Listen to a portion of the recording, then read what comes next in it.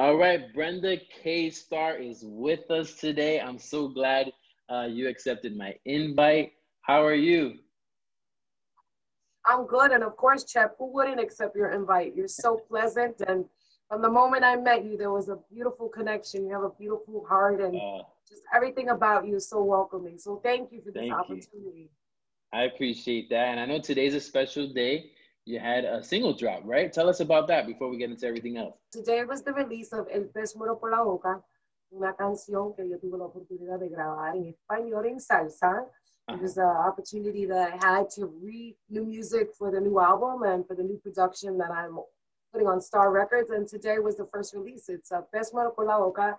It was produced by Junito Davila and written by Jorge Piloto and Joel Enriquez. And it's just an amazing feeling to be a woman in this business and taking the bull by the horns and trying to do it on my own and with the blessings of God and great Yeah. people that stepped into my circle, we've been able to land a deal in Latin America with Sony Latino. Wow. Congratulations again. That's awesome. And like a saying? The pez muere, is it pez muere por la boca? Okay.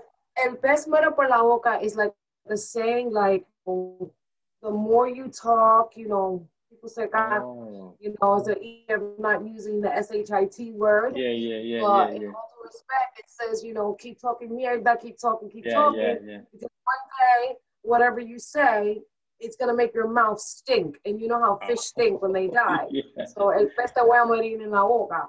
Now, so yeah. se mueren en la boca means it leaves a bad, like, olor, like a Taste. taste.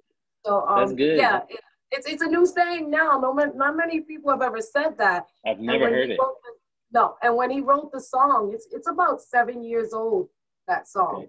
Okay. And I just held it near and dear to my heart.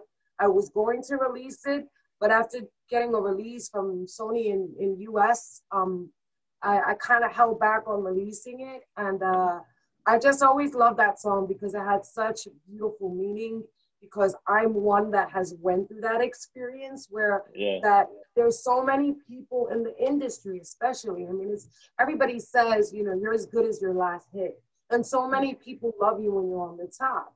But Mhm. when you're down and struggling, nobody pays attention to you. Nobody gives Yeah. you the love and support you need. And the people that you think are the closest to you are the one that talk the worst about you. For me, my revenge was success. And that Right. when I heard the song, it was written specifically for me. I don't know. I guess I just really think that Jorge Piloto was reading my mind and knew what I was going through. And when he called me and said, I have an amazing song for you and it's going to fit you perfect. When I heard it, I was like, oh my goodness, this is something that I know is so relatable for everyone. So yeah, it just Right. means keep talking all that crap and, sooner or later, whatever you say is going to make you look horrible. And that Mhm. bad taste is going to stay in your mouth, and everything that you wish negative upon me, whether it be in a relationship, whether Yeah. it be in a job environment. It doesn't only take jealousy to be a musician. There's jealousy in every way, state, and form in this world today. We have it going on right now. There's so much hatred and problems. But yeah, Yeah. it's just a song about you know talking crap, and don't worry, keep talking, because in the long run, you're the one that's gonna have a bad taste in your mouth. Your breath's gonna smell. You smell like a fish, maybe a bacalao. Yeah, man, y'all back out. Oh yeah, exactly. It stinks. Well, that's a slang I've never heard, but I definitely can understand once you explained it, and I probably will use it myself going forward. Yes, they're gonna be. It's so funny because in Ecuador, they started doing some merchandise, and it shows like a hook with a fish, and it says "El pez muero por la boca." So it's like people are starting to say, "Oh, we're gonna get the shirts from," and then it has my Yeah. signature. But Uh, yeah, it's gonna definitely be a saying. it's real cool. I love salsa, and it's cool to hear people still wanting to make salsa.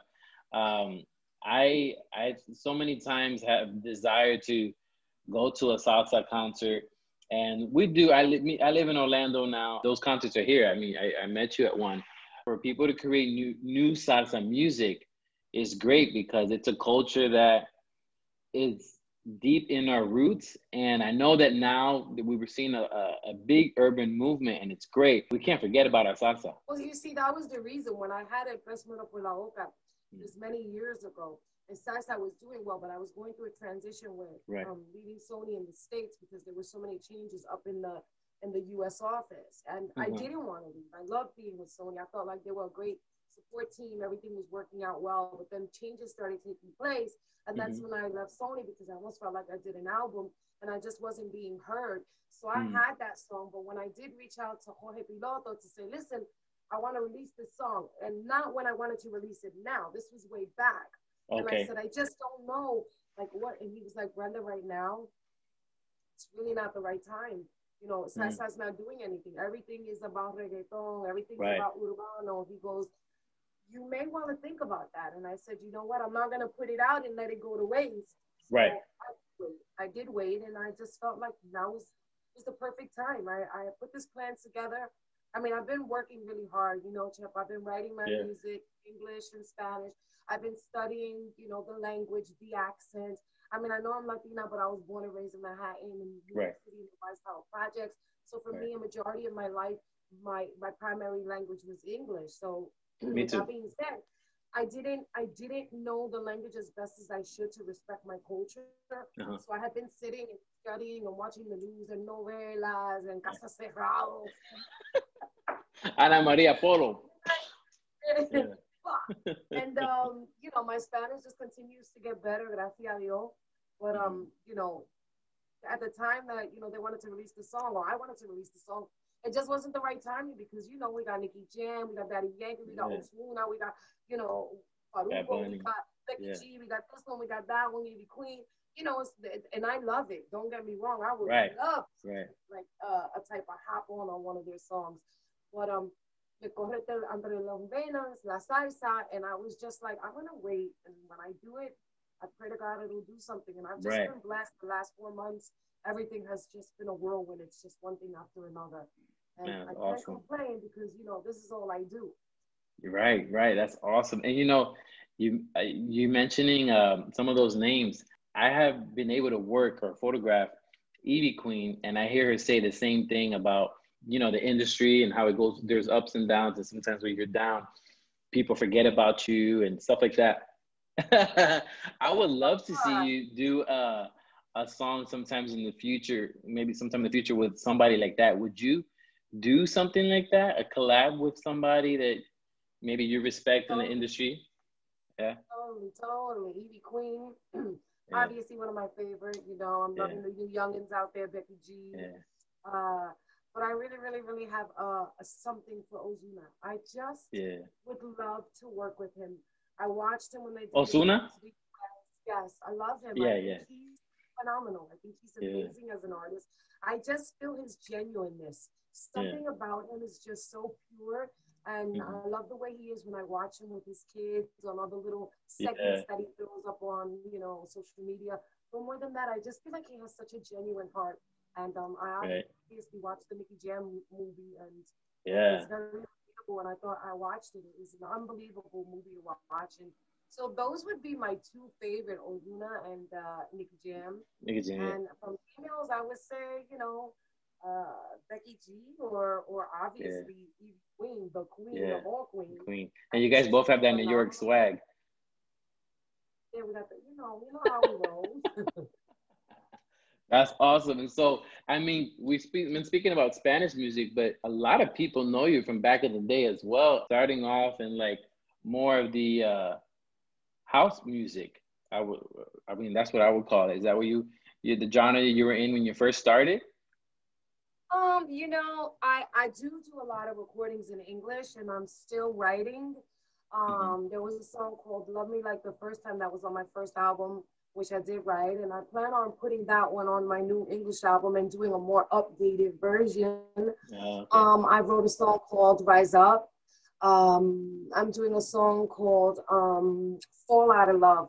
I have to tell you, I had received so many demos from different writers, and I just heard this song, and as soon as I heard this song, I'm like, this is my song. Like, I'm going to like sing it like it's never been sung before.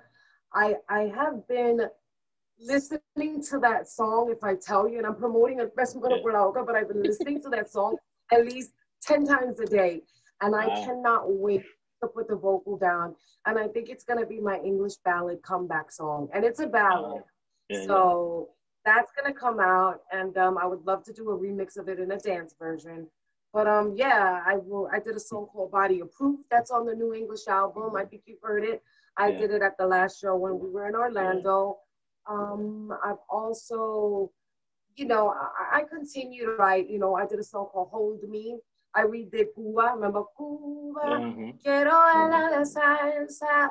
So I redid that one. And I just do that one for my shows. But for the new Right. English album, it's going to be very pop urban. It's going to be crossover potential. I want to do music that can give me the opportunity to cross over into, top 40 music. I see Yeah. myself reinventing myself as a Latin Whitney Houston. I want to do Hey, ballads. I want to yeah, do dance. I just want to do yeah, stuff that the world can relate to, and that's my goal. And yeah. I know that I'm not as young as a lot of the girls out there now, But but you I look can younger tell than a you, lot of the girls out there. thank you. I can tell you that I'm wiser, and that Yeah. more than being wiser, I have really, really taken a leap of faith and decided that everything around me that has been negative, I'll Hmm. block myself from that energy, and I'll continue to work hard. I mean, I know you see the interviews that I've done. Yeah. I did really badly with mental health issues. I have really bad anxiety, Yeah. depression, and every A day lot of is a people struggle. do. Yeah, and I realized that, and I think for many years I kept saying, "Oh, it's this person, it's that person. Oh, they're full of crap. They're just after me." Hmm. And then, I really just sat back and decided, you know what, I'm not going to be embarrassed anymore about Hmm. feeling this way, and I'm going to get help. Yeah. So I speak to someone on a regular, Yeah. and even my kids, I tell them, even if you feel a certain way, it's always good to have someone to talk to and vent with. Right. The problem with me is I grew up so quickly. I came from a family of 7. My mother was a single mother. My Hmm. dad was on the road. I had 5 brothers and my sister.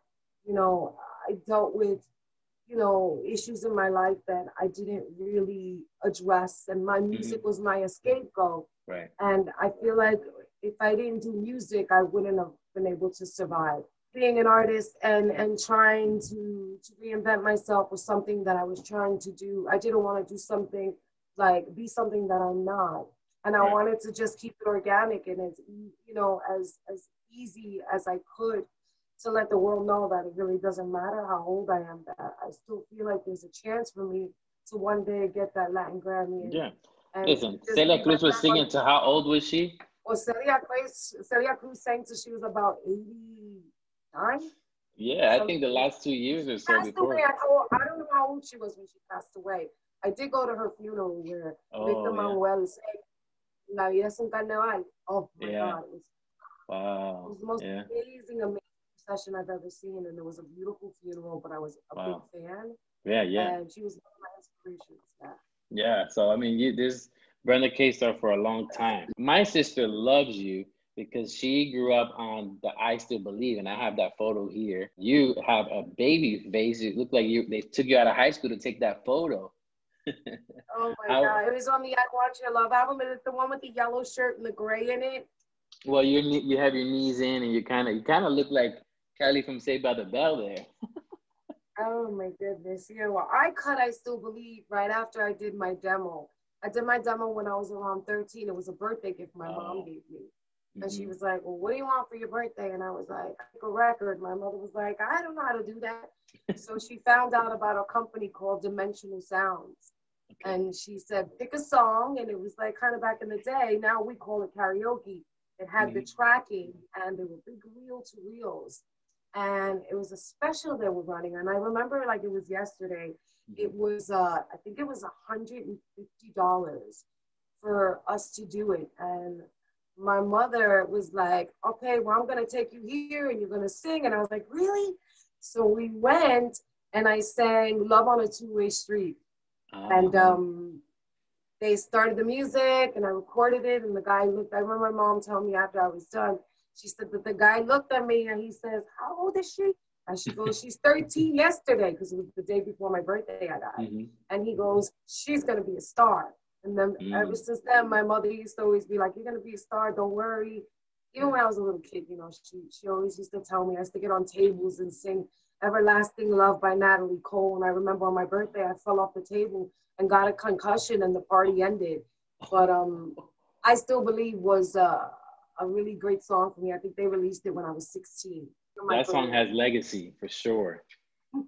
Yeah. So I have another image here where you have two awards in your hand, and I think it's at the Billboard. Well, those two awards that I got from the Billboard were, Little Primero Billboard, were for the longest playing trio.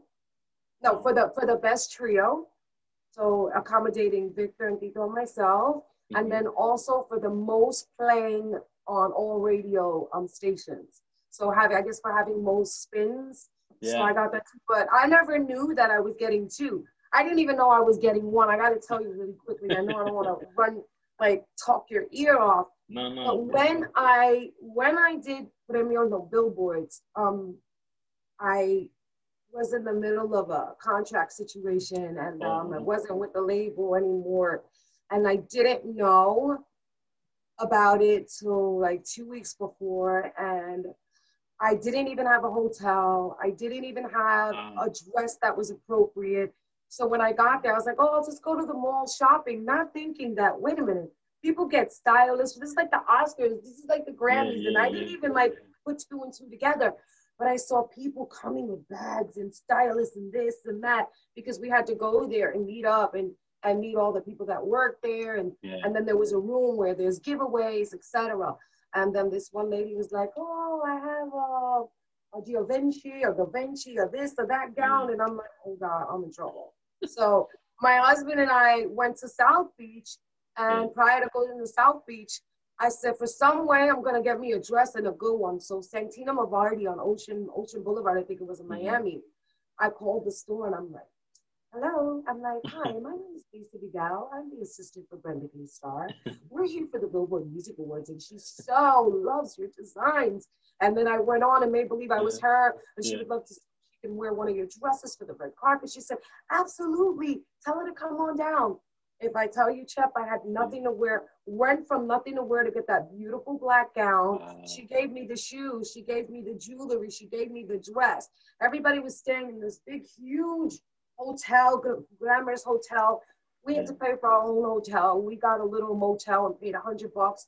And Wow. I didn't even think that I was gonna win. I took a cab to the hotel where everybody was Yeah. staying, and Telemundo, Univision, everybody was filming it, and nobody knew that I was staying in a motel, Wow. nor did they know that I didn't even have a dress appropriate. Wow. And I got in the limo because they sent the limo to pick certain artists up, and we had to share limos. But they didn't know I needed a hotel, so they couldn't cover my hotel. So I ended up staying in a motel. Yeah. And then when I got there, when I was sitting in the audience, and they said the nominees are, and then they called my name, and I won. I just couldn't breathe because I almost felt like it wasn't real. Because I said, hey, listen, Right. they didn't give me the hotel. I didn't get this. I didn't get that. I guess I'm not going to win. Maybe they just want me to be a seat filler. Hmm. So I ended up going to the awards and sat there when they called my name. I started to cry when I won, but I cried even more because, wait a minute, they were like, here, there's another one. And I'm like, what are you Oh. talking about? Because my Spanish wasn't that good, so I was still Right. Right. nervous. So I didn't know, and I was like, pero para qué? And he was like, Yeah. because this is the song para, tanto, pegando la canción por, muchas veces a la Yeah. emisora, por tener la primer lugar por ese hombre, el mejor trío. And I'm like, Wow. oh my God. So I just started to cry, and I kind of felt like that was my moment where I really felt like I worked so hard and somebody recognized it. And they gave Right. me not one, but they gave me two awards to be proud of. And I really, really cherish those awards, and I keep them in my glass case, and I always show them off. And, I know that they say awards shouldn't shouldn't signify the person you are. But sometimes, like when people get a raise, they feel good about it. But when you get an award, it makes you feel like your hard work is paying off and that the people really appreciate you. So that was a really beautiful moment for me. I love the backstory because there's times where people think that, for example, me as a photographer, they're like, wow, you photographed this person. And I'm like, y'all don't know the stuff I had to do for that. And sometimes people don't know the story behind what seems so glamorous. And I have my own stories. I love that you share that. And I think it's good for people who are just starting in this industry or maybe in the middle to realize like, hey, I'm not the only ones, or wow, like this hard work. Sometimes you'll get the award, but you don't know the background. Yeah, but and you do work hard, because before I even met you, I had never seen any of your work, but you told me I'm a photographer. I think you messaged me on Facebook and you said, I know you're going to be in Orlando and I would love to photograph you. I won't, I just want to photograph you behind the scenes. I mean, I could have been like, oh, bougie. Oh, no. I'm like, I don't know this guy. I just said, yeah, take my manager's number. And I knew I could feel the struggle and the hustle in you. And for me to give anybody an opportunity, I mean, listen, my makeup artist right now is 18 years old. I've had makeup artists all over the world, top notch. Let me tell you something. This kid is supporting his mother and his sister and his brother. His dad passed away. I tried this kid once when he was young. I said, listen, keep working hard. He got so much more better. He did my makeup for the video. He's done my makeup for my shows. Today I did my own little bit of makeup. I mean, I'm tan, so I put a little bit of blush, but that's it. But just to see someone want to make it, and just persistence is prevalence and knocking down those doors, I'm getting at is that's what I felt with you when I spoke to you, and I was like, absolutely. And we even spoke about doing photo shoots together, and we stayed in touch after. So, I know how hard you work. And you deserve everything. I appreciate that. Yes, thank you. And you as well. That trio that you were talking about is obviously with Tito Nieves and Victor Manuel. That's an iconic video. I love the video. I can watch it like over and over. I think they did such a great job on the video. And the chemistry with you three on camera looked really good. And I mean, you guys are like, in this moment, it's like classic salsa. Like you guys look great, and that's one of the photos I'm looking at. And your acting is like amazing too, and on point. Look at you. It's like, oh no, but it wasn't only acting, because to be honest with you, I kind of felt like I left Victor to be with Tito, but it should have been Tito to be with Victor. But how it happened was that I knew Tito because we've crossed each other's paths throughout the industry. But it was really my first opportunity. Yo tuve la oportunidad para conocer a Victor. So I only met him when we were filming the video. That was the very first time. Because he recorded his part in Puerto Rico. Tito recorded his part in Florida. And I recorded my part in New York. So when we were shooting the video, I saw him in the hallway and he was like, hola, Brenda. And I was like, hi. And I'm like, oh my God. I'm like, yo, he's so gorgeous. And my husband was like, you better be nice. And I was like, babe, come on. It's Victor Manuel. Really? He's so hot. So my husband was laughing at me. He's like, okay, I'm going to let you have your fantasies. Go enjoy yourself. So we're shooting the video. And I think the chemistry was there because, first of all, I was super nervous. But just the acting and me looking at him and kind of being like, kind of like a little risque and all that. But listen, it wasn't all that much acting. I was like, yo, if I'm going to get this close to this guy, I'm going to make it the best I can. So you were a fan of his music before the video? Oh, my goodness. Absolutely. Exactly. I always loved this. So, from the outsiders, for all of us who listen to salsa stuff, I would be like, oh, they've probably known each other for a long time. That would be mindset.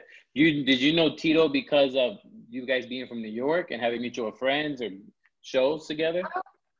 Mutual friends and shows together. And even after his son passed away after the video, I went and did a benefit concert for him to raise money for awareness for cancer. Where we were donating the money in his son's name. But I just knew him as being, like a really humble artist when we first met. And he was like, hey, you know, you sounding good. I heard you in Spanish. I was like, thank you. Like we met Yeah. in a passing, never knowing that we would work together. But Oh, when I got cool. the call that it was gonna be Tito Nieves and Victor Manuel, at first they just told me, they're looking for two artists, Mhm. possibly this one or possibly that one. And I'm like, Okay. yeah, okay. And then after I did the vocal, they finally told me who it was after I recorded it. Oh, And I was wow. like, who is it? And they're like, Victor Manuel and Tito Nieves is doing it with you. And I'm like, no way. So it was almost like a surge of, and like, I was just anxious. I was anxious. I was happy, llorando, everything in one, because it was a really tough time in my life when, Mm-hmm. before that record came out. And it was like every single door opened after that. Every Wow. single door. I remember I had lost my deal.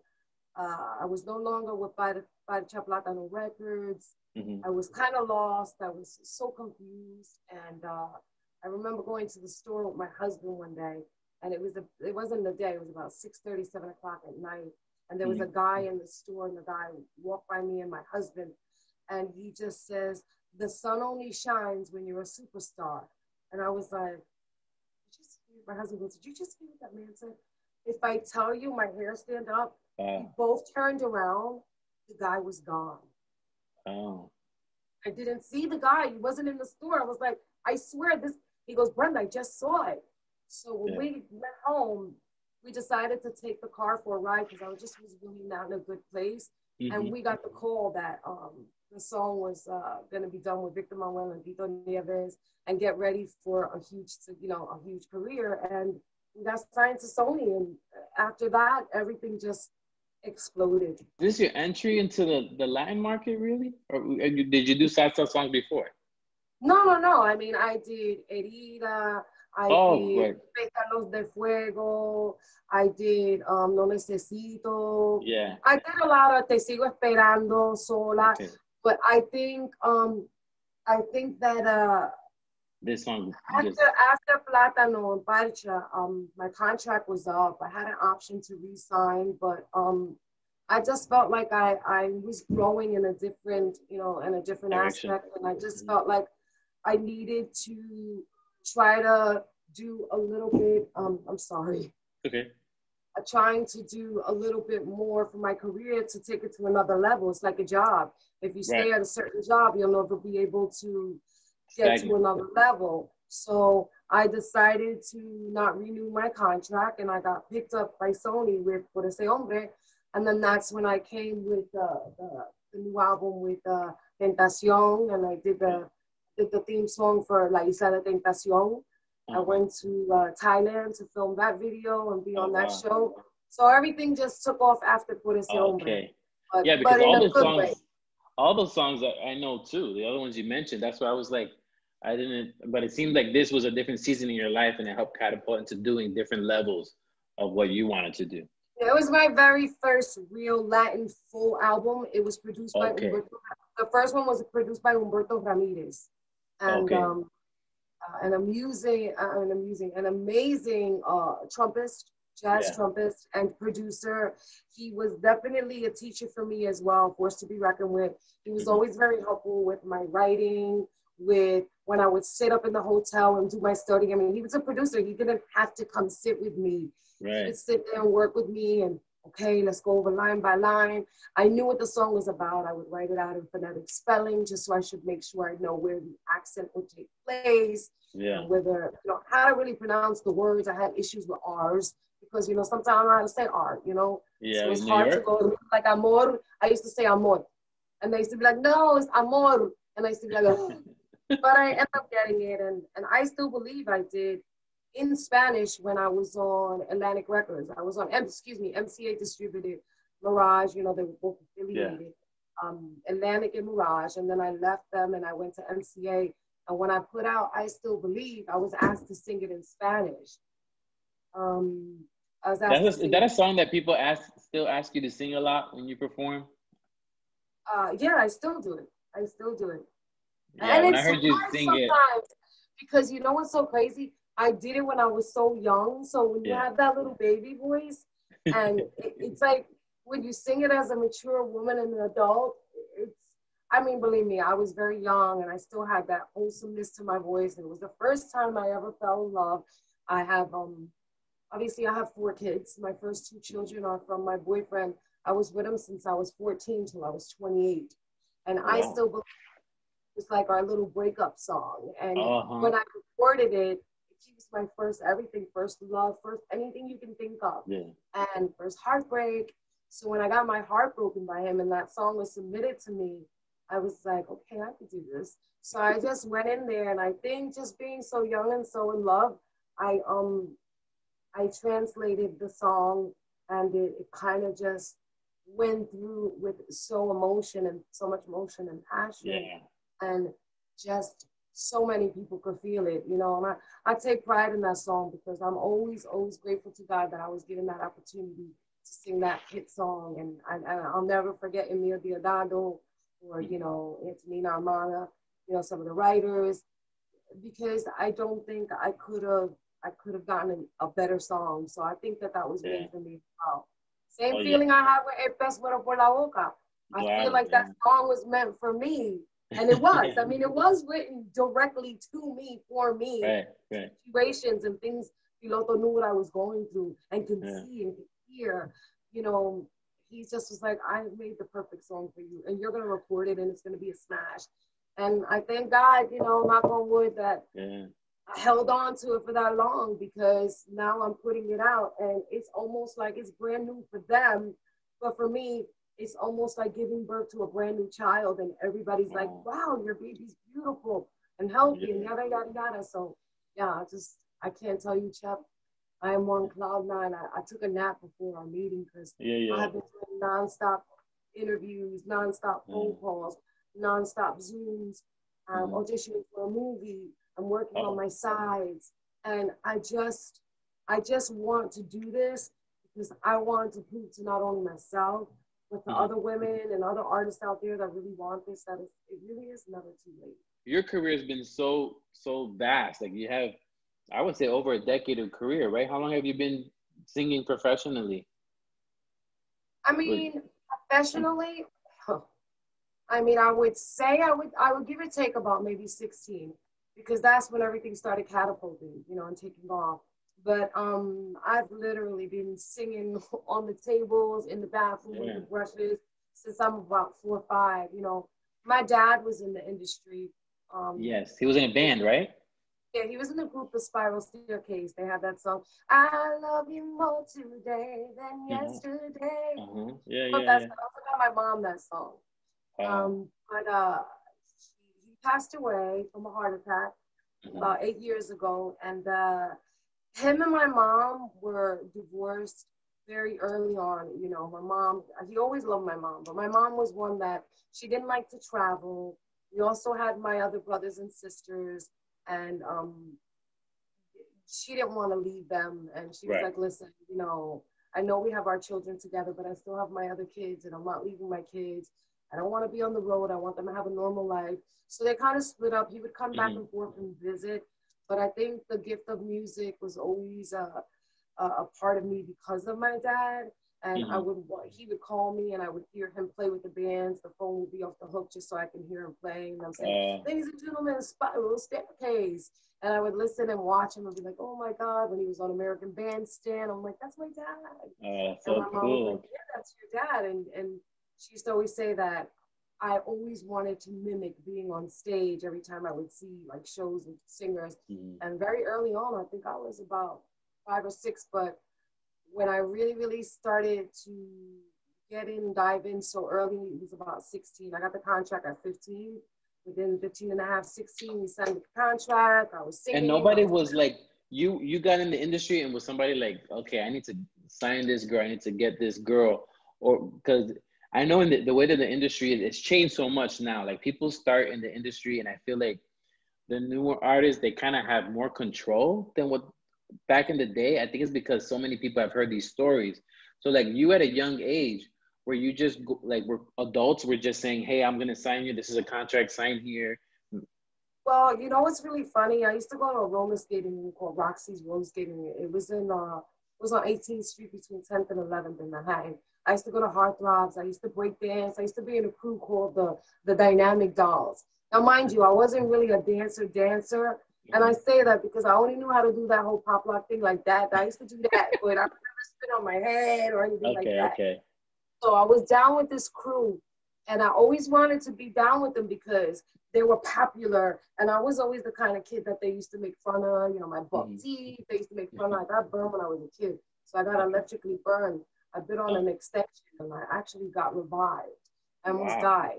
And I had a scar on my mouth. So I used to always get made fun of. So I felt like being with the cool kids would make me feel like I could fit in. So I started hanging out with them, but they always knew I sang. So I sang at their audition the theme song while they were breakdancing, and a guy named Nelson Cruz, God bless him. Fast forward, Nelson Cruz, who just passed away of COVID this past year. He came up to me and he's like, "Are you Brenda Starr?" And I'm like, "Yeah." And he's like, "Yo, I need your number." And I was like, "Why?" He's like, I wanna talk to you. I could get you a record deal." And I'm like, "I'm not giving this man my number because I don't know him. You know, maybe like kill me or do something to me." Yeah. I was like, "Well, why don't you give me your number and then I'll see how my mom called you." So he's like, "Yeah, cool, I'll give you my number." So he gave me his number. And then the next day, I told my mom, and my mom was like, "All right, well, then let your aunt take you." So my Aunt Pat took me to meet up with him. And he took me to Atlantic Mirage Records. There was a guy named Jerry Greenberg. And he introduced me to Jerry Greenberg. So only demo that I did have was the reel to reel. And it's like a tape. And I didn't have a cassette. And they used to play it at the roller rink. And people used to be like, "That's Stacey Latta's song." I was like, "No, that's me." And they were like, "That's not you." And I was like, "Yeah, it is." And then I would just start singing. They'd be like, "Oh, it is you." So the DJ, Claude, was like, "You're going to get a record deal." So anyway, going back, fast forward, I went to have the meeting with my aunt. And back in the day, to get a record deal, you would need to meet the executive. And it's the same thing now. But fast forward, he offered me a deal, came back the next day. He gave me a letter. In the letter had a check in it. And he says, "We want to bring you on board. This is just something for your mom to read. And if you think you're willing to do it, there's a check in there, sign the contract, and the money's yours." So I'm here thinking it's $150 because I don't know how many zeros mean 5, 10, 100,000. Like I was young, like we really don't know money back in the day. Right. Your parents handle everything for you. So I opened up the letter, gave it to my mom, gave her the envelope, whatever. She opened it up, and all I hear her is screaming. And I'm like, "What happened?" And she's like, "Oh my God, they're going to give you a record deal." She goes, "And we got a check." And I'm like, "For what?" What is it? I said, "It's $150. "No, it's not. It's $50,000. And I'm like, "Really?" And I'm like, "You can have it. I just want to sing." She was like, "I'm going to put it in the bank for you." I said, "No, Mommy." I said, "Furnish the whole house." So we threw all the furniture out. Me and my sister got our bedroom sets. We used to like share beds. There were 7 of us. So me and I got our bed, I got my record deal. And then after that, you know, everything started happening so fast.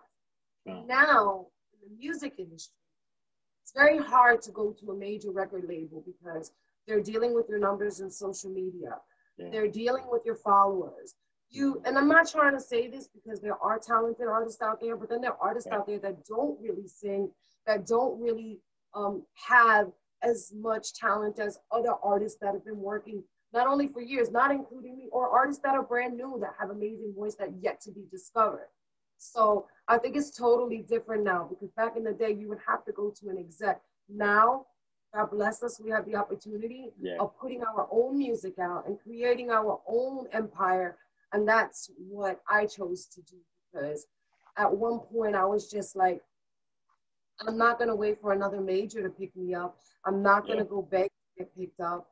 I'm just going to do it on my own. And if it works, God bless you. God bless me. If it sticks, it sticks. If it doesn't, I'm just going to keep hammering away. And I ran into a friend and I had a meeting with them in New York. And the guy, James, was like, "Hey, you know, I'm going to Ecuador. I got some really big meetings and you want to give me something to play? Maybe I can let them check it out. Maybe they'll help me get you your Starr records out in overseas." Not knowing that it was Sony Latino. And he called me, he's like, "B." Instead of calling me Brenda, he's like, "B." And I'm like, hello. And I'm like, what's up, James? He's like, yo, just got an offer to distribute. I was like, what? And I'm like, oh my God. So they love the song, and ever Oh, since it's been that way. So yeah, it is very, very different, Chef, from back in the days to now. You know, yeah, the managers dealt with it back in the day. But if you don't have big social media numbers, or you don't have a connect in the radio, or you don't have a force behind you, it's really just if it sticks, it sticks. You know, yeah. so And it's just so away. you mentioned Star Records, and I do have an image here, the graphic of Star Records. Are you Star Records? Yeah, I am. I am Starr Okay. Records. Is it That strictly is for yourself or with other artists as well? I do have other artists. I have a young girl by the name of Haley Gray. She's more like a Billie Eilish type of vibe. Beautiful voice, very young, Southern girl, but got a voice to fill. She's Mhm. unbelievable. I only have her for now and myself on Okay. the label because I'm the kind of person that I really love to take my time, and the artistry is something very impassionate, important and impassionate for me. And it's not about bringing just everybody on board Right. and overwhelming myself. I don't want to take on more than I could chew. And so we've already completed her album, Cool. and I hope to get it distributed through a major as well. But with that being said, we've already put out a single. We're starting some recognition for her. And as you know, my daughter Gianna Isabella's on an Yeah. independent as well, MMM. But I hopefully wish one day that she'll come on board with me. You know, sometimes it's kind of hard because Yeah. I didn't know where Star Records was going to go. So I didn't want to bring her in my crew until I know that I can prove myself. So Right. using Haley Gray as a vessel that, look, G, I can do it with her. I can do it with you. So Hmm. Haley, our kind of like agreement was that she had to graduate, and remember how important it is to have something to fall back on. Yeah. Yeah. So she's graduated and she's going to college, and now we're about to start pushing her single out. I just wanted to make sure she realized that beside having the music, we should always have something to fall back on. Yeah. And Yeah. it's something that is very important. I say that to my daughters. My daughter's a model, and she has her license in hair and makeup. Yeah. She's doing real estate. My other I mean, daughter, even Gianna, if it's in something in the industry, because the industry is so right. big that you knowing real estate or knowing how to do your hair and makeup, you can tell the person, you can kind of help dictate your brand a little bit better, Yeah, but especially it's with more real that estate. it's just really important that you're able to read those contracts and understand everything, and no one's taking advantage of you or Right. stealing your publishing. Like even with Haley, like there's songs that she's written and I've worked with her on it. And I'm just the type of person that I'm like, okay, well, this is how the publishing goes. You get this. Oh, do you want some? And I'm like, no, if I didn't write it, Yeah. I don't get it. So for Yeah. me, it's very important to teach them that, and education is a very, very big key in this industry. You got to know your math. You got to know how to read contracts. You got to know how to do interviews. So things like that is very important. And if it doesn't work, you need something to fall back on. For Right. me, I fell back on music theory. I went to Berkeley School of Music. I didn't finish, didn't get my degree, but Uh, I learned, yeah. and I basically got my certified nurse's aid degree when I was out of school. When I was out of music, I used to teach musical theory and take dementia patients and sing to them and I work their saw left that. side of the brain. And I did that because I love to help. But more than that, that was my fallback. I was a vocal coach. I was a vocal mentor. And I've been able to survive that way. But I've Yeah. also been able to do that because I realized how important education was. So I didn't put my eggs in one basket. So that's Right. why I kind of held off on Haley Gray. But yeah, she's another artist on my label. Sounds like there was a time where you weren't recording for yourself. At that time, were you strictly just working on mentoring and doing healing kind of sessions with people as far as singing? I mean, I was doing like mentorship for schools. I was going to schools. I was talking to kids Okay. about the music industry, teaching them how important it is to stay out of bad company and Yeah. how to move forward and never feel like it's something that's not obtainable. Talk to the kids about growing up in the projects and not having Right. money and coming from a family that didn't have much. Right. Uh, I I always believe that it was important to have something to offer, but when I wasn't doing my music, I was also working on, seeing my doctor for my mental health, Yeah. and Yeah. and kind of learning how to deal with my outbreaks and I mean, I could be fine, and then Yeah. 10 minutes later, I could just be in my room crying, Right. and kids would come in, and I think I dealt with a lot of that because I kind of felt like I was let down by so many people. There were so many things done to me, and I didn't know how to address it at such a young age, and I kind of just kept shrugging it off and shrugging it off. And I mean, I could say that I've been blessed to have an amazing husband because I Mm-hmm. think somebody else probably would have been like, this is too much. I can't deal with it. Being an Yeah. artist, you sometimes become very vulnerable. You also, To the world. yeah, to the world, and it's very hard to trust a lot of people. Mm-hmm. But more than that, I never addressed my mental health or my Right. issues with what was going on as a child for me. So when my mom put me in like music lessons and singing and dancing classes, when she put me in that, that was my escape. But when I got older, she didn't put me in anything. So I was on my own. So coming from being this huge superstar down to someone who lost it all, Yeah. I didn't know what to do because I was so empty inside. I felt like my Mm-hmm. core of my soul was ripped and I Wow. was broken. And I just, I got to a point that I ended up in a hospital, and I finally realized that either I saved my life or I'm just Mm-hmm. gonna not be able to see my children grow up. And I got Yeah. help. And when I got help, and to date, I still see my therapist Yeah. and I still work hard on my mental health because, you know, there's too many people in this world that don't address it. And if you don't address it, it can leave you up alive and you can lose everything. So Yeah. I just try to better myself every day and work hard to do what I love. It seems like most recently there's been a lot of artists coming out and speaking about it. I think because this new generation we're a little bit more expressive. One of them I know, J Balvin for sure has shared about his mental health issues.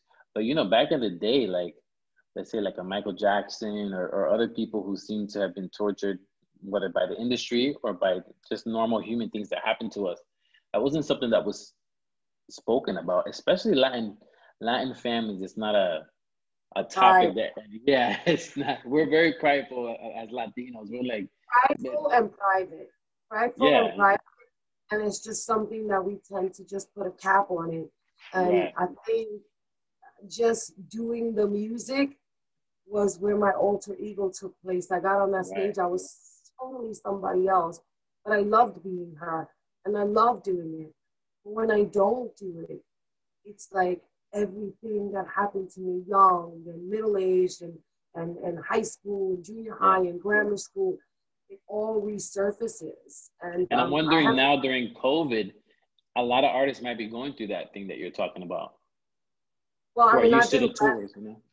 Yeah, well, you know, when we're not touring, it's kind of hard for us because that's our natural. We love to do Mhm. that. We love the Yeah, connection with the people.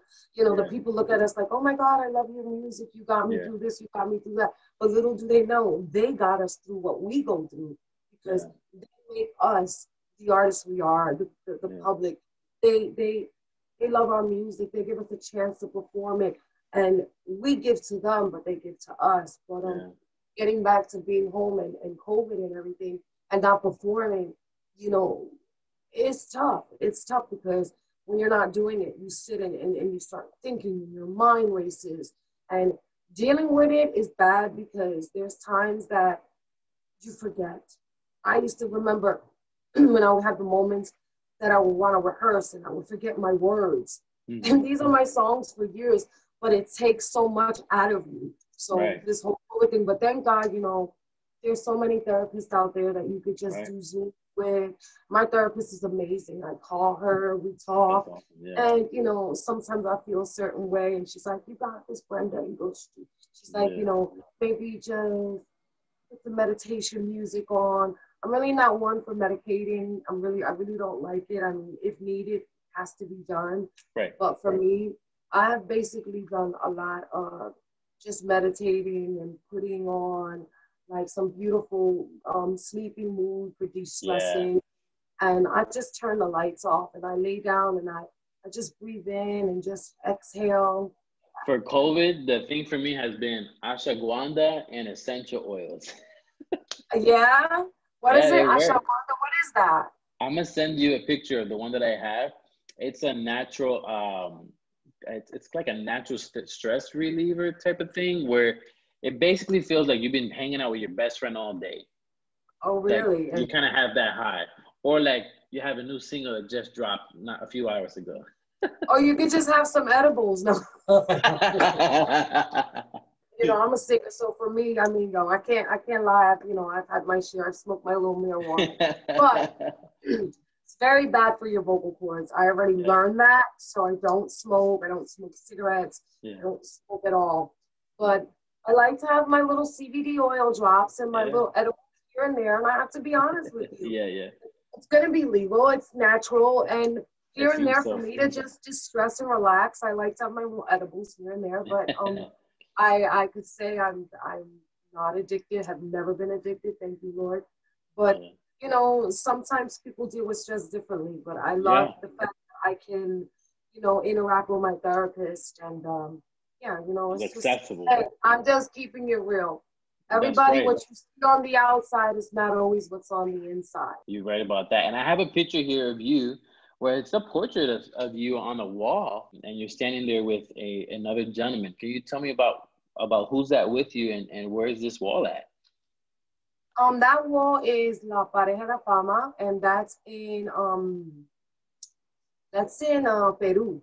So there's Oh a wall wow. of fame, and they have I think they have Hector Lavoe.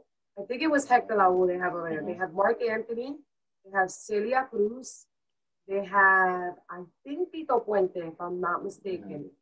Correct me, I can't remember right now. Um, all I'm um, seeing is you, so you could name all the people and I wouldn't know. and they also have me, and I have to tell you Wow. that I wasn't expecting because I went there to do a concert, and I was doing press, and they said, "Listen, we have a little surprise for you." So I'm thinking, you know, we're gonna go to this restaurant because they were Yeah. talking about this restaurant, but it was right where the restaurant was. So we were supposed to go eat, but when we're pulling up, I see barricades of people behind them and just crowds. And I looked at my husband. I'm like, "Do I have a show?" And he's like, "No." And I'm like, "What are all these people doing here?" And he's like, "I don't know." And I'm like, "You know," I'm like, "What's going on?" Yeah. So finally, they pulled out over, and they had a blanket over it. And I came out, and the news was there. There was this, "Señoras y señores, aquí está Brenda K. Starr." And the Wow. people were screaming, and I was like, "Hi." And I'm like, "Okay, am I doing a show or what's going on here?" And then I get out of the car and they said, for the recognitions for your hard work that you put into the salsa music, Peru would like to give you the opportunity to acknowledge you for your talents. Y que Wow. aquí te presenta Brenda K. Starr en la Baraja de Fama. And they dropped the thing, and I was just like, oh my Wow. God. So it was an amazing experience. And then, of course, they had a microphone, and I just started singing Rabia, Herida, Por ese hombre. I just sang some songs to them, Yeah. and it wasn't a show that I was hired for, but Yeah. it was just giving back, and we just made it out to an amazing day. And then after that, we end up going to the restaurant and performing. But Chip, I have something special that I wanted to show you because I Yeah. knew I was having this interview with you. I wanted to Okay. show you photos I took when I was younger because I remember Okay. you said to me that you and I need to do a photo shoot. So I Yeah. want to show you something that I Okay. want to. My mission to work with you as my photographer is to recreate these. Wow. Beautiful. Oh yeah. It's classy. I want to do a vintage photo shoot. So this is me. Nice. Wow. This is me when I was 21. Ah, those are beautiful. I'm going I to keep love going. the emotion and the hairs. Wow, it's classic. We keep Are going. This those, is do you know if those are film? yes, they are filmed. They're very old. So as Wow. you see this big poster behind me, that's coming Yeah. down. That's my banner when I tour. But my Uh-huh. office is going to be done solely in black and white. It's in Wow. all mirrors and glass. So this is the look and the video. This is the photo shoot that I want to Let's do it. Yeah, it's beautiful. It has like a Marilyn Monroe type of recreate. type of vibe. Beautiful. Very classic photos. And this one, I get so mad at it. It's so old. It got a little bent. Beautiful. Yeah, yeah. Wow, that one looks like a Madonna thing. Yeah, you think? Yeah, And then yeah. Very pretty. They have all those different wigs, right? yeah, oh my God, I was loving the wig. Was this for fun or was this for something, a magazine or something? This was for a magazine. I think it was for Rolling Stone. Oh, And wow. then another magazine. So we were just recreating, bringing back the vintage Hollywood look. Wow. It Brenda was my killing favorite. it. Yeah, that's very Hollywood. Yeah. So Have you been in a movie or do you want to be in a movie? yeah, I was in Beat Street, obviously. I was in the movie Slow Dancing in the Big City, which was Okay. produced by John G. Avildsen. He produced the movie Rocky. Yeah. And I was also in a movie, I was in a Coca-Cola commercial. I was in a Gap commercial. And right now I'm actually reading for a part, Mrs. Colada. And she's like bilingual. She's like a really like stern woman, but really with a warm heart. So Yeah. I just got the sides. I'm reading that actually. When I'm done with you, I'm gonna film my part and send it Oh, to the wow. director. And we'll see how that goes. But I was supposed to do a movie called An East Side Story with Edie Chacon and Mark Anthony. You know that I'm dying to work with both of them. I actually wrote Edie Chacon's husband. Oh, They live in really? Orlando. They live in Orlando. And then, No, really. yeah, they live in Orlando. I So I didn't know said I that. I want, love her. yeah, I love her. that's another She's icon a, that I would she's love a to work with. legend. She's Yeah. definitely a legend. I was Yeah, she watching her really is. last night on YouTube. I was just watching her, like, her dancing and everything. And somebody told me, oh my God, on your new video, when you dance, you remind me of Edie Chacon. And I was laughing because I was like, oh my God, I love Yeah, because you had her. the outfit with the flakes. Dude, I have to tell you, I said, why did they wait till the end of the night to decide to shoot the dance part? 15 hours later, my hip was on fire and I knew I had my surgery. So we had all the routines. I was like, I'm going to just make it through. Meanwhile, it was killing me.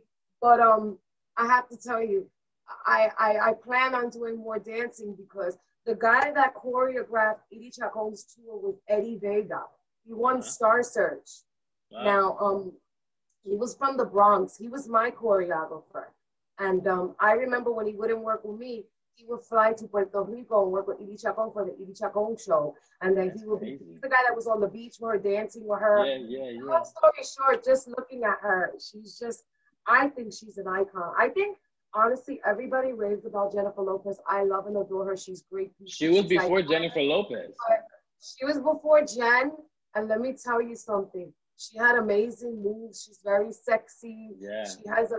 I think she had a very good voice, from what I heard. I mean, I thought Yeah. she was really good, and obviously she had her time, and she was very successful.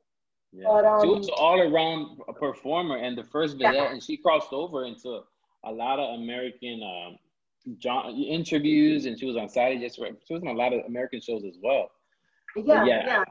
I love her. I love her. When they mentioned that on one of my comments yesterday, oh my God, you remind me of Edie Chacon from back in the day. I'm like, yes. So, that's yeah, definitely yeah. a She's compliment. amazing. I hope we get that. Yeah, me too. I'll let you know when it happens. So what Yes. was it? Is the script with them three? Well, so yeah, it was a movie called An East Side Story, but unfortunately, it never really came out.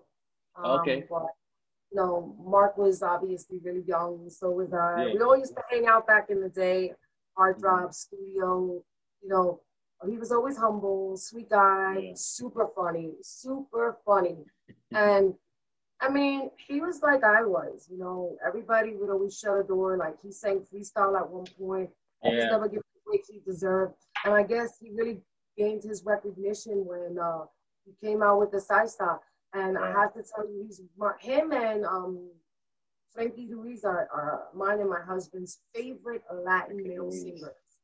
And Yeah. I love his work, and I'm extremely proud of him. And Yeah. I'm glad that I have the opportunity to have known him as a friend and as Hmm. a person and as an individual, because I think that, as time goes on, people become stars and forget where they come from. But I just feel like Hmm. every time we run into each other, even if it's just to say a quick hello, and a quick hug, I can Yeah. feel, I can feel Genuine. the honesty and just the realness. Right. And The that's New what I love York about him. region. Yeah, the New York weekend, exactly. But that's what I love about him because I Right. know that he, basically he just keeps it 100. So Yeah. I And you love do too. You're the same way. That's why you attract that in other people. What advice would you give for somebody who, obviously in your career you've had it. You said professionally 16 years, but you basically been singing since you were a little girl on top of tables, and then singing wherever you can. I also like that you were sharing how you were a go getter. You went after what you wanted. What advice would you give to anybody who maybe doesn't know, or maybe they feel bad because they had a hit and then they're like kind of flat, or maybe their label's not really believing in them like they believe in themselves. What advice would you have for another artist out there that maybe is going through a rough time, even during quarantine? you know, same advice I gave myself. We're gonna have our moments where we feel hopeless. We're gonna have our moments when we feel like we don't have it anymore because that's what tends to happen. People start saying, or you feel it or see it or hear it.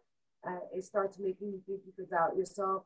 The only thing you can do is really just dive more and more into your music and figure out a way you can hustle through it. Because I'm a hustler. If you're Yeah. not gonna make it happen for me, I'm gonna make it happen for me myself. Right. You gotta, especially we have the advantage of all social media. If it takes you getting online and doing a live to just keep promoting yourself, to keep your name out there. Because there's been times that I don't have a hit record, that I haven't had a label, that I haven't had a manager, that Right. I haven't had the support system and the team that I wanted. But what I would do is I would do lives. And I took advantage of the social media platform. So take I'd watch your advantage of the lives with social your friends and laugh with a girl that you'd have security and all that. and what? A girl that you would have, and you would do your trips and you would do your lives with her and all that. I think she was Oh 16. yeah, Yeah. yeah. I mean, for me, sometimes go out with your a best buddy of yours, whether Yeah. it be a guy or a girl. If you're a girl and you want to hang out with the girls, for Yeah. me, sometimes get away from all the negative stuff because it consumes you. And then, Right. especially as an artist, like I don't care, and I have to be honest, it could be regular people too. But Right. I notice a lot of artists are the ones that deal with the mental health and the issues Yeah. of feeling not good enough because when we're out there, we're on that stage we feel like we're riding and flying high. That's our get high. Yeah. Yeah. But I think when we don't do it, it feels like we lose ourselves. Right. So my advice to someone who wants to get into the industry or who is or has been in it already, don't let anybody determine your success. It's up to Yeah. you to make it happen. No, you're not going to be able to have all those major radio stations play your songs, or no, you may not have the connection to be put on all those major television shows. Create your own channel, Yeah. create your own music, Yeah. push it with your friends, create your own label, prove to them or prove to you that you can do it. And if you feel that you can do it, then it can happen. But you Yeah. also have to remember every day is not going to be easy. There's going to be Yeah. days that you feel lost and incomplete. But then there's going to be days that you're going to feel such beautiful satisfaction because you got those fans and those supporters that were with you when you were up here. And if they're with you when you're still down here, then those are the true OGs that you need to remember. So Yeah. for me, the only advice I could give is don't let somebody determine your happiness and don't let them strip the gift that you have. The only one that could take that gift from you is that guy up there. That's That's right. it. So That's right. just keep, pa'lante, pa'lante, pa'lante, That's right. pa'lante. Just like my mom says, pa'lante ya, vete, no te preocupes, antes. That's right. Well, I think it's been encouraging just to hear you share frankly about your career, about your journey, to see, um, to see the photos, but hear the story behind these photos. We definitely got to go ahead and recreate those Yes, images you let's do shared with it. me. Yeah, I got the studio ready. We can do something when I'm you come down. down. You I'm let down. me I'm trying to know. move this light because this light is hot. Yeah. I got right. Yeah. I said I had this whole interview. I'm sorry. Were you able to see me because it was No, it television? just got like that now. It was you were fine. It just got the Holy Ghost just got on your face and then It just shines right on me. yeah, you Shine see the on me, glow. Papa. Yeah. But And then I wanted to tell you that I got a really great song. I went yesterday to the studio and I laid the very, very beginning stages of the vocal. It's a song called Quédate. And if I tell you, I have to say that I've done songs before, but I've never sat in my car and cried. On my way home, I put it on and I was like, wow. It was just, it's not even about the way the voice sounds, because as we get older, we lose some of our vocal register because, you know, we get older, you know. Right. Some people are gifted, like you have Aretha Franklin, Celia Cruz, you know, they still got that core on their voice. But, you know, I've been doing it, and long story short, I recorded the song yesterday, and I got in the car, and I hit some notes that I didn't think I could ever even do to get to the point to today. Yeah. And I just sat in my car and cried. Not because of the situation with my mental health and back and forth, but because of the fact that my prayers are being answered, that, you know, I'm seeing the vision. I want to make that vision come to life. I just feel like I'm doing all the hard work times 2 because I really, really, really want it that bad. Even if I'm in it for another decade, at least I know that I'm doing what I love. And when I heard it, I felt like Guido did an amazing job with the engineering and working with me yesterday. And I think I got another hit coming right after Best Muero por la Boca, so I'm super excited. So I'm so satisfying. Good, I'm excited. I mean, and I heard you live. Your vocal range is crazy. You really sang. So I'm excited to hear that. Well, I try, baby. You know, that's all I know how to do. That's all I know how to do, and I hope I can have it for as long as God could keep it here. So I always thank you. That's a gift. It is a gift. It is a gift, and you don't abuse it. Amen. Well, thank you so much for taking time out. I know you've been busy with the new single and everything going on. I love what I'm seeing on social media. Congratulations again. And I'm here to support whatever you need. Let me know. Thank you so much for just taking time extra to share with me today. Always my pleasure. Send my love to your cousin, though, the flaquita that's always dancing. Oh, Blanca. Oh, my God, Blanca. Yay. When you do a music video in Orlando, Miami, we'll bring her out, okay? She'll be dancing. I'm down. I'll bring her on stage. Forget about the video. How about one of my shows? I'll be like, I got to stay out there, and I'll bring her out. She'll die when I tell her this. Thank you so much, so much. I recognize her. She caught my eye. I will.